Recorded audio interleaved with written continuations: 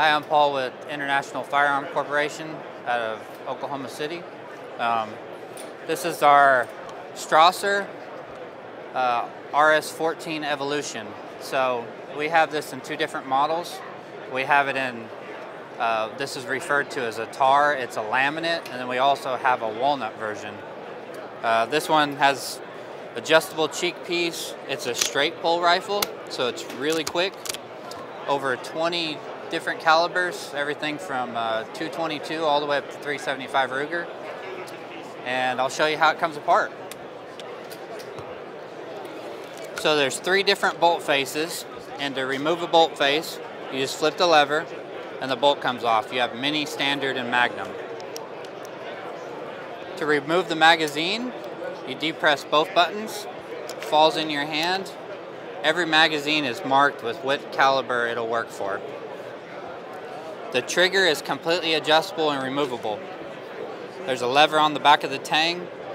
There's three different positions for trigger pull. You've got 2 all the way up to 5 pounds, so there's actually 3 different notches that this fits in.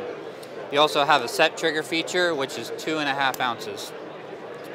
All the tools are stored in the gun to disassemble it. This is the Allen key for the forend, a full turn, the forend remove. This is your barrel takedown tool. Pull the lever and the barrel comes off. It's that simple.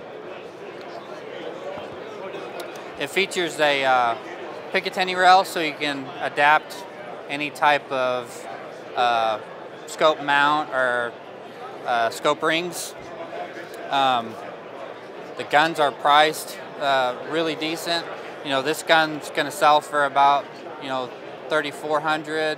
The walnut's going to be around $36. These guys, they build every part of this in-house except the stock and the barrel. Their actually main focus for years was aerospace, and they decided to take all of their engineering and precise machining into guns. So this is the gun that they built. The barrels are made in Germany. They're Lothar Walther barrels, so they're a high quality button rifle barrel. All the finish is plasma nitrate. The action is all aircraft grade aluminum, so they're really nice rifles. If you want to see more, check us out at internationalfirearmcorporation.com.